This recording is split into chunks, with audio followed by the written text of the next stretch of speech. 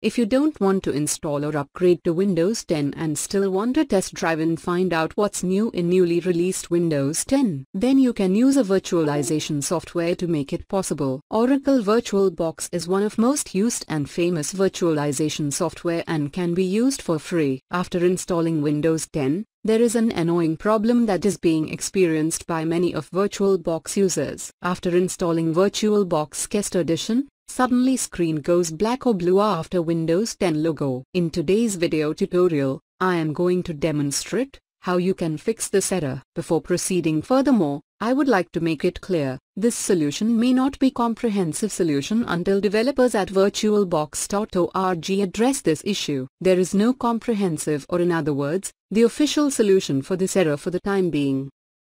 In order to fix Windows 10 black screen error, you can disable 3D acceleration and it works great.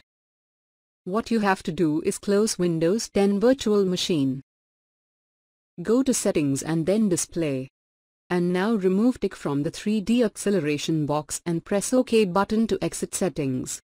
Now again start Windows 10 Virtual Machine to see the result.